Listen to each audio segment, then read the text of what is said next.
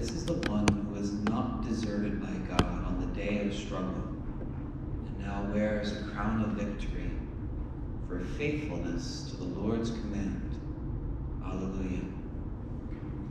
In the name of the Father, and the Son, and the Holy Spirit. Amen. Grace to you and peace from God our Father and the Lord Jesus Christ. So today we celebrate the feast of St. George, the martyr for the Church, someone who has been seen as a beautiful intercessor for soldiers, for the virtue of courage. There's the powerful legend of St. George fighting the dragon, conquering the dragon and rescuing a princess who was captured by this dragon. It became this beautiful image that would shape a lot of the Middle Ages, and that idea of chivalry, the idea of virtuous soldiers who had God as their king, and they would fight this battle, but it was for defending those who were oppressed, those who were in need, and ultimately being the protector of those who couldn't protect themselves. And that's something that we are called to in our confirmation, to have St. George's heart, to be willing to allow ourselves to be equipped with the armor of God, and to fight and wage war, but in the Spirit, which is through mercy, through justice, through charity. Today also we can pray for Father Matt, my fellow brother priest, who serves over at St. Patrick's in Yorkville. It's his birthday today, so you can pray for him and just ask the Lord to intercede and just fill him with many graces in this new year of his life. Brethren, let us acknowledge our sins and so prepare ourselves to celebrate the sacred mysteries.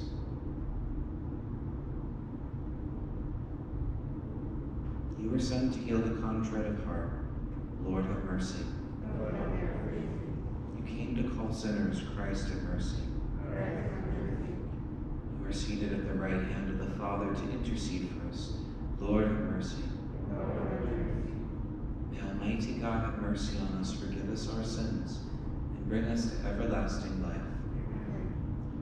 Let us pray.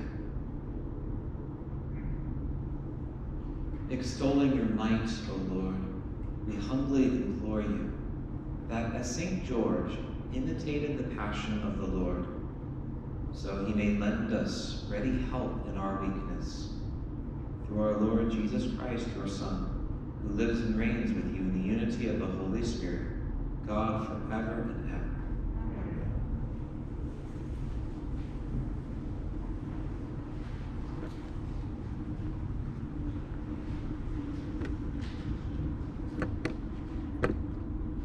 A reading from the Acts of the Apostles.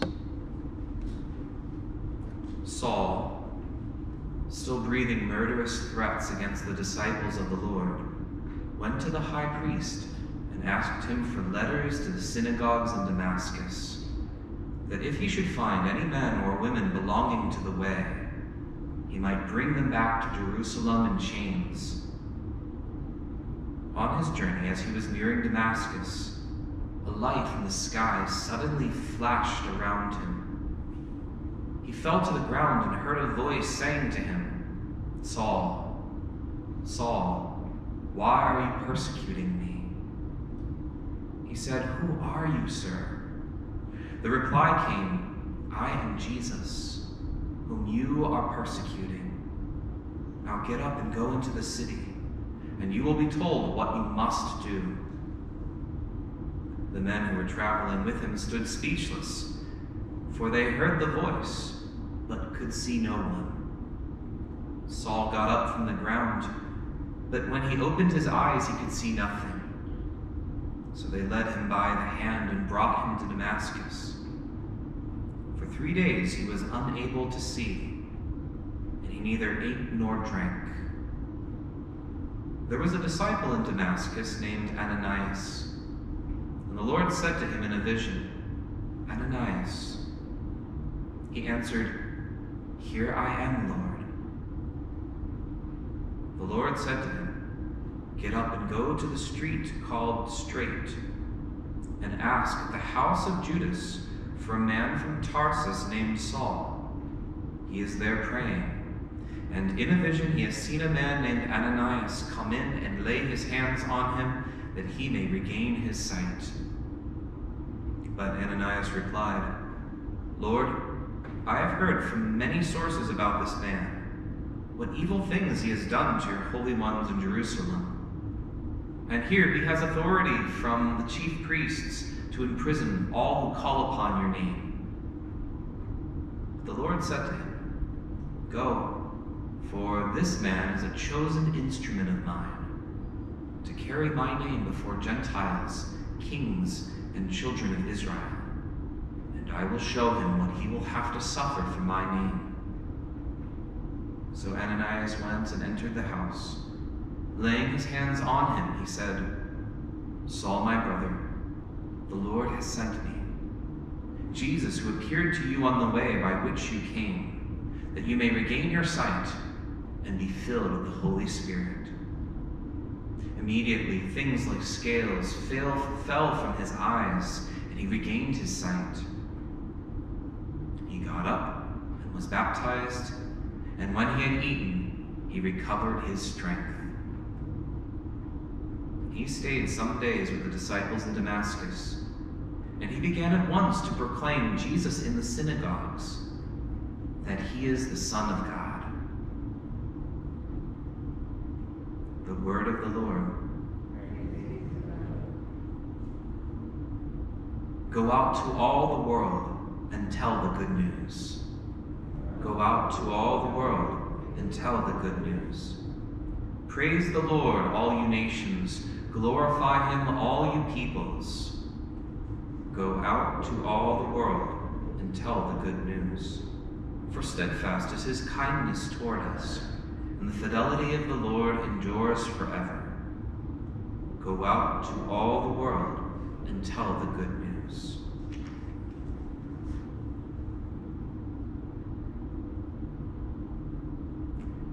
Alleluia, alleluia, alleluia, alleluia, alleluia,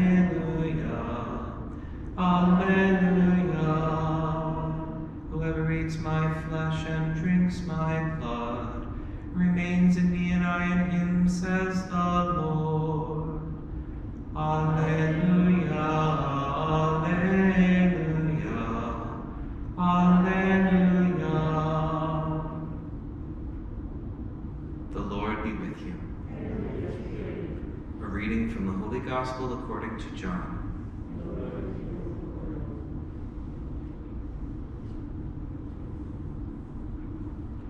The Jews quarreled among themselves, saying, How can this man give us his flesh to eat? Jesus said to them, Amen, amen, I say to you, unless you eat the flesh of the Son of Man and drink his blood, you do not have life within you. Whoever eats my flesh and drinks my blood has eternal life, and I will raise him on the last day. For my flesh is true food, and my blood is true drink. Whoever eats my flesh and drinks my blood remains in me and I in him. Just as the living Father sent me, and I have life because of the Father, so also the one who feeds on me will have life because of me. This is the bread that came down from heaven. Unlike your ancestors who ate and still died, whoever eats this bread will live forever. These things he said while teaching in the synagogue in Capernaum. The Gospel of the Lord.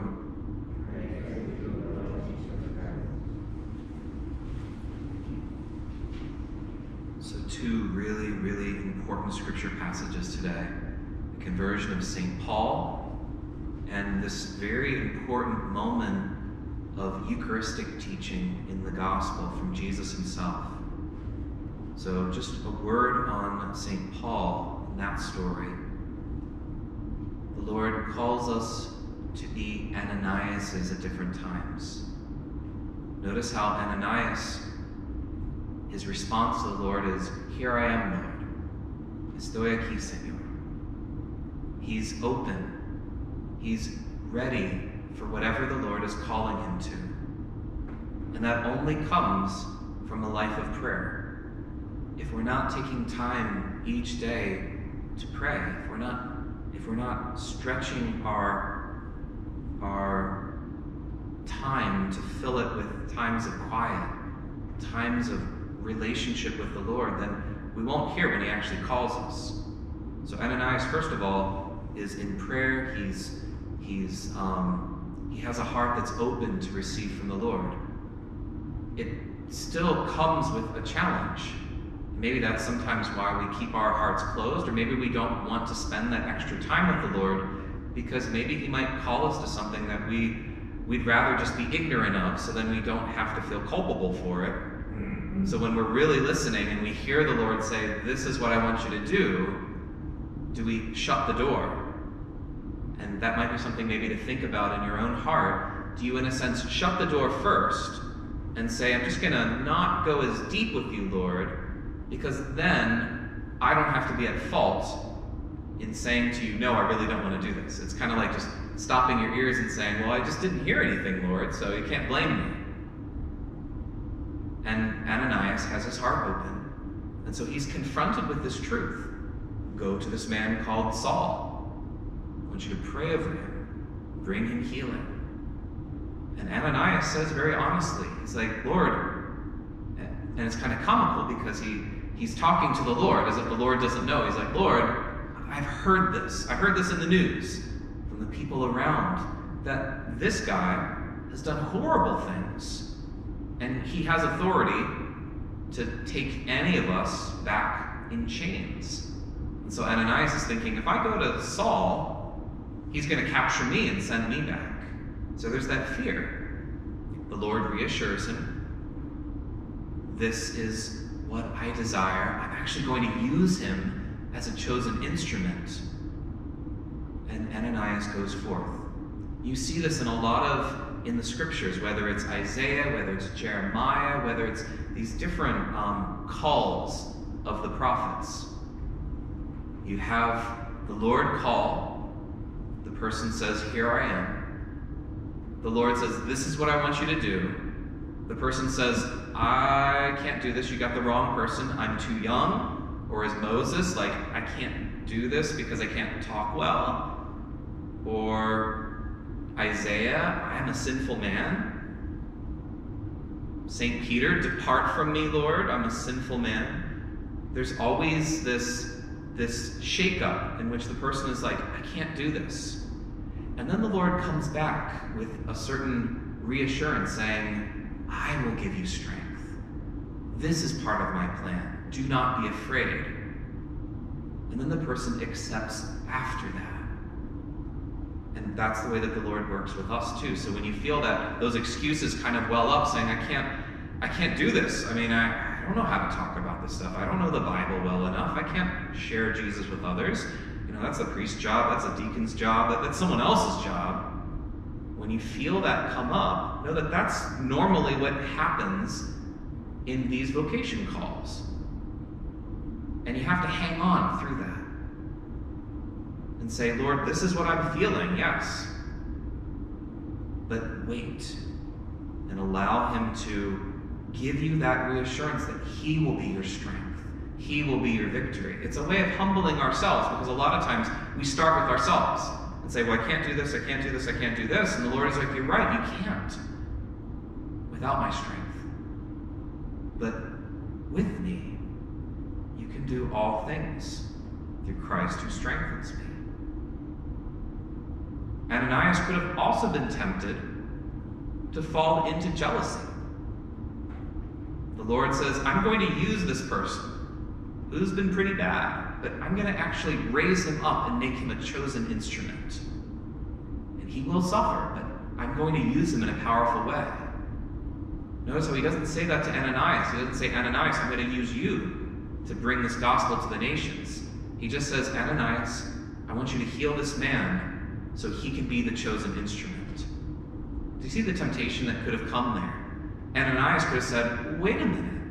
I'm the one who's praying to you. I'm the one who's faithful to you. And you're going to choose this guy? But notice, Ananias doesn't do that. He goes, he heals, and he, in a sense, disappears back into the background. He's kind of like John the Baptist in that way. John the Baptist saying, he must increase, I must decrease. Ananias understood that he's called to be an instrument in the Lord's hands, and not to work for his own glory, but he was focused on, I want your will to be done in my life, whatever that is. So Ananias is one of these little saints who is mighty. Maybe he's, a big sort of hidden saint up in heaven, because he did this little thing that was very tough, and he was willing to fade back into the background and not take all the glory. So let's be like Ananias. In the gospel today, we have this major confrontation. Remember, we're going through all of these different days in which they're excited about the multiplication of the loaves and fish. They're getting ready to take him away to be king. He leaves them. He ultimately has the apostles go across the water. Then he walks over the water. And all of that, they get to the other side. The next morning, the people are like, well, where did Jesus go? Like, he didn't use the boat. And so they then heard that he was on the other side, so they take boats, they go over, and they're like, Lord, we want to keep seeing all this exciting stuff. You're the real deal. And the Lord kind of looks at them and says, I'm going to lead you on a journey, because right now you're following me just because you want stuff. You want what I can do. And the Lord says, I want you to believe in me. I want you to trust in me. Not because of the cool things that I can do, but because who I am. And ultimately, I am going to give you something even deeper than all of this stuff on the surface. But it's going to be hard for you to understand, and that's why you have to trust me first. And he goes through this whole thing of saying, I am the bread of heaven. And he finally switches it, saying, the bread that I will give is my flesh for the life of the world. And that's where we're at right now. And the Jews all of a sudden are shocked. They're scandalized. And they start murmuring among themselves, which is very similar to what the Israelites did in the desert when they were contending with the Lord, when they're struggling with the Lord, saying, is the Lord really here or not? This lack of trust. It's a repeat. This is kind of going back to that place in which the Lord was getting ready to have water come from the rock or bread come down from heaven, and the Jews then are quarreling, not trusting in God. This is another one of those moments in which they're starting to not trust, because they say, how can this man give us his flesh to eat? Notice how, even though sometimes different commentators, different versions of Christianity would say that this whole teaching here is something more symbolic, but the Jews didn't understand it that way. They understood clearly, he's talking about giving us his flesh to eat. And then what the Lord does is really interesting, and you only see this in Greek, is he takes the words that he was using, which was eating the flesh of, eating my body, and he switches the word from a common understanding of eating to gnawing, this very visceral understanding, in order to say, I'm not saying it in a symbolic way. He switches, he sort of ups the ante when the people are like, you must be mistaken. And he's like, actually, I'm not. And he says these words that are even more like in your face. This is really my flesh to eat. It's true food, it's true drink. This is what you need to believe in. This is what you need to say yes to give your amen to. If you trust me, is what the Lord is saying, then you have to trust what I'm saying here, that I'm getting ready to give you myself in such a radical way that you can't understand it except through the gift of faith. And St. Peter, we'll see later on, where he says, Lord, where else can we go? When everyone else leaves, he's like, I don't understand this. But I've learned to trust you. And so I'm going to trust the word that you're saying. And that's what we need in our life, to trust in the Lord with all of our heart. Lean not on our own understanding, because there's something profound and mysterious here. And we need to allow our soul to, in a sense, break open with this beautiful truth, this cry of love, that then can help us be able to say, I truly believe that this is the body, blood, soul, and divinity of the Lord. Not just intellectually, but deep within my heart. And this is something St. Faustina, in the Diary of Divine Mercy, had a beautiful thing that I'm going through the diary right now. And she said, when I receive Holy Communion, I am assured of the victory for that day.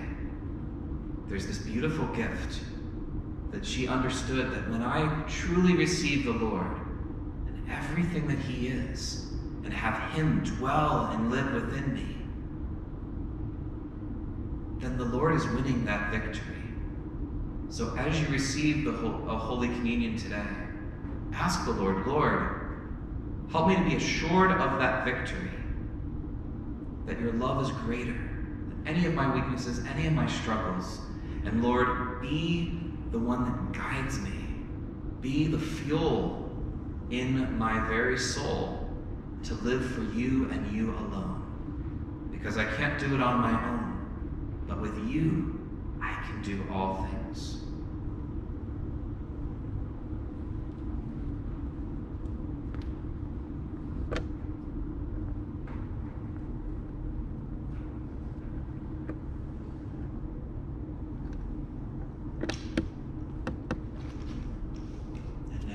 Bring our petitions before the Lord for our Holy Father, Pope Francis, and all the clergy.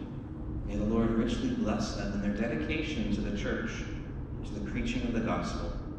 Let us pray to the Lord. Lord, hear our prayer. For government leaders across the world, may God multiply their efforts to end wars and work towards world peace. Let us pray to the Lord. Lord, hear our prayer. For those living with chronic illness, may the Lord grant them consolation in their suffering and patient hope for healing. Let us pray to the Lord. Lord, hear our prayer. For our faith community, may the Holy Spirit help us to grow in our reflection of God's mercy to one another. Let us pray to the Lord. Lord, hear our prayer. For those who have died in Christ, nourished by true bread in this life, may they know eternal happiness in the next. Especially pray for the repose of the souls of Nelida and Antonio Pulido, for whom I've been asked to offer this Mass. Let us pray to the Lord. Lord, hear our prayer. We pray for those who risk their lives while fighting for fundamental rights under dictatorships, authoritarian regimes, and even democracies in crisis. Let us pray to the Lord. We pray for all the intentions within Our Lady's intercessory box. We pray for all the prayers given to us online, those within the silence of our hearts. We pray in a special way for Father Matt, for blessings upon him on his birthday. As we pray, Hail Mary, full of grace, the Lord is with thee.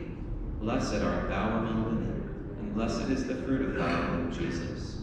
Holy Mary, Mother of God, pray for us sinners, now and at the hour of our death. Amen. Eternal Father, in your kindness, please hear and answer our prayers according to your wisdom. We ask through Jesus Christ, your Son. Amen.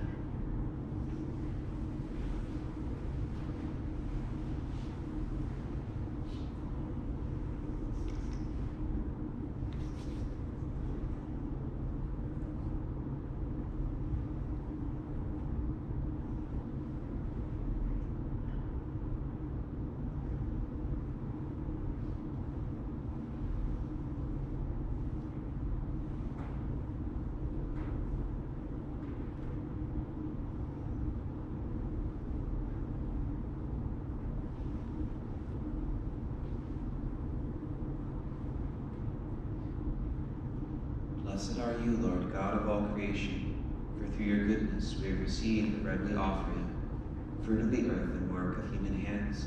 It will become for us the bread of life.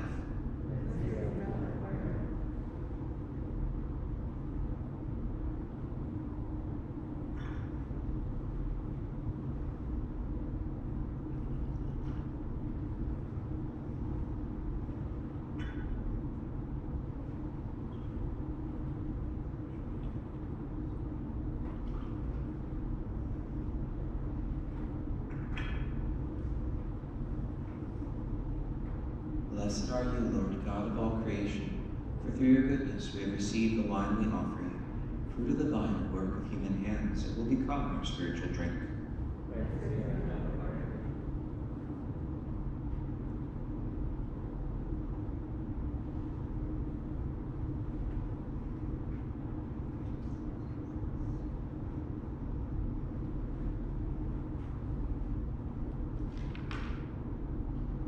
Pray, brethren, that my sacrifice and yours may be acceptable to God the Almighty Father.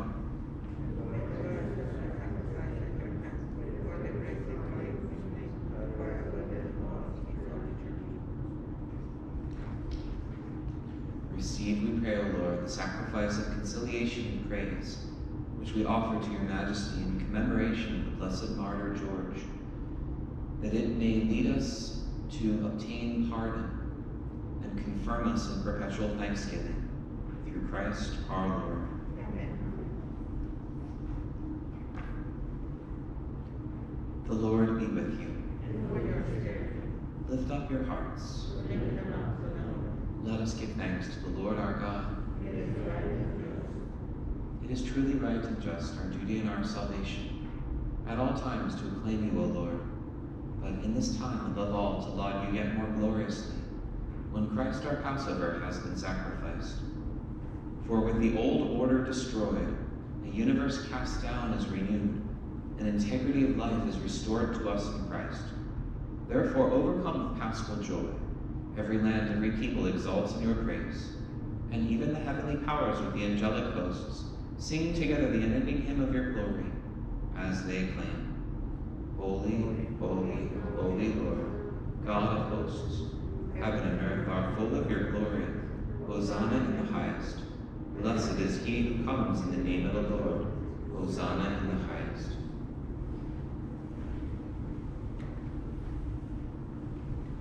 You are indeed holy, O Lord, the fount of all holiness. Make holy, therefore, these gifts we pray, by sending down your Spirit upon them like the dewfall, so that they may become for us the body and blood of our Lord Jesus Christ. At the time he was betrayed and entered willingly into his passion, he took bread, and giving thanks, broke it, and gave it to his disciples, saying, Take this, all of you, and eat of it, for this is my body, which will be given up for you.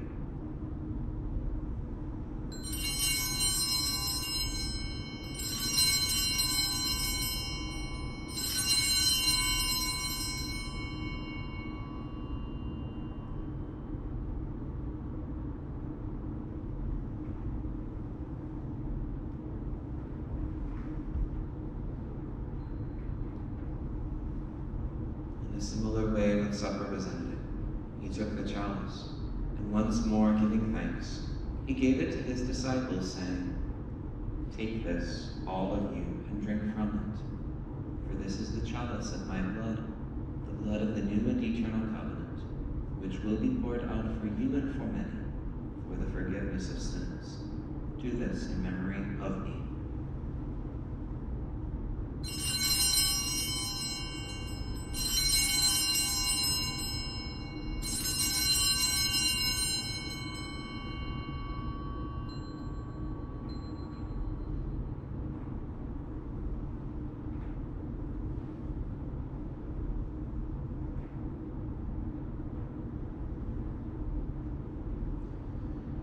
The mystery of faith. We proclaim your death, O Lord, and profess your resurrection until you come again. Therefore, as we celebrate the memorial of his death and resurrection, We offer you, Lord, the bread of life and the chalice of salvation, giving thanks that you have held us worthy to be in your presence and minister to you. Humbly we pray that, partaking of the body and blood of Christ, we may be gathered into one by the Holy Spirit. Remember, Lord, your church spread throughout the world, and bring her to the fullness of charity. Together with Francis, our Pope, and Ronald, our Bishop, and all the clergy, remember also our brothers and sisters who have fallen asleep in the hope of the resurrection, and all who have died in your mercy. Welcome them into the light of your face. Have mercy on us all, we pray, that with the Blessed Virgin Mary, Mother of God, with blessed Joseph, her spouse, with the blessed apostles and all the saints who have pleased you throughout the ages, we may merit to be co-heirs to eternal life, and may praise and glorify you through your Son, Jesus Christ. Through him and with him and in him, O God, Almighty Father, in the unity of the Holy Spirit, all glory and honor is yours forever and ever. Amen.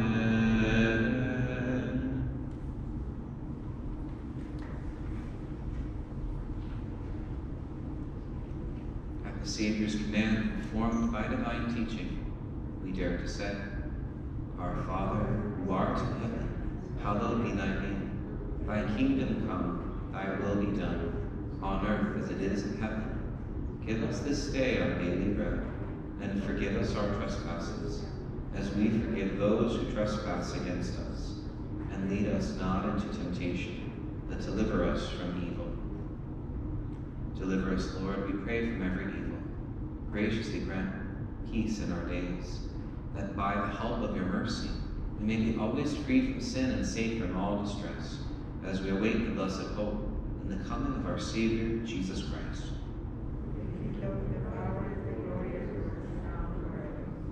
Lord Jesus Christ, who said to your apostles, Peace I leave you, my peace I give you. Look not on our sins, but on the faith of your church, and graciously grant her peace and unity in accordance with your will, who live and reign forever and ever. Amen. The peace of the Lord be with you always. And with your spirit. Let us offer each other the sign of peace.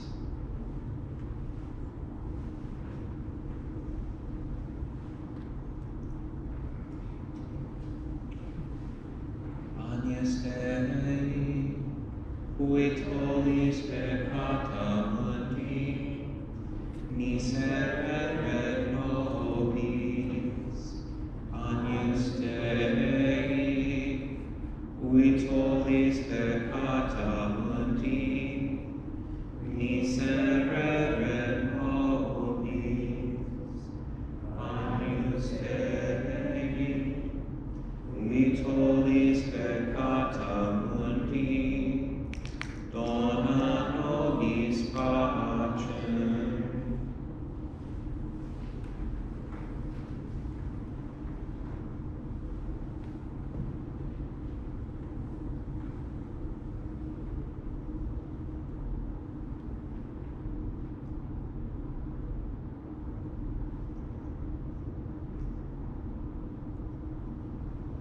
Behold the Lamb of God.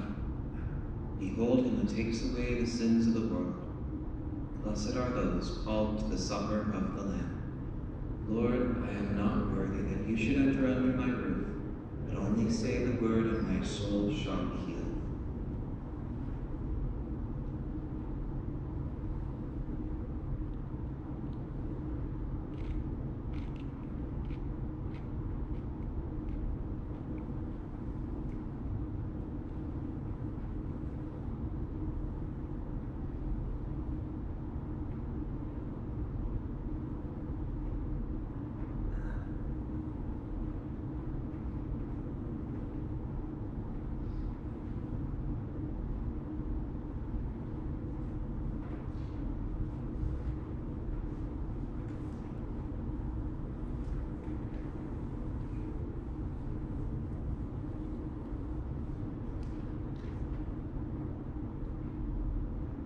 Precious in the eyes of the Lord is the death of his holy ones.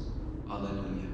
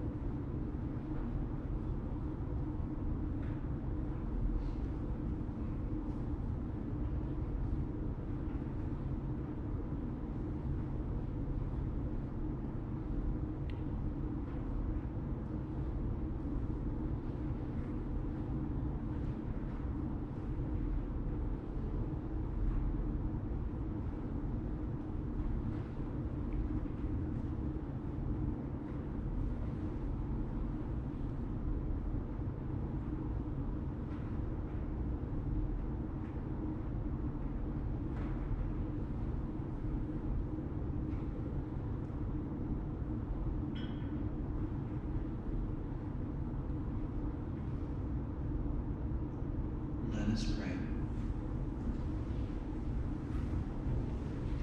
We have received your heavenly gifts, rejoicing at this feast day, O Lord.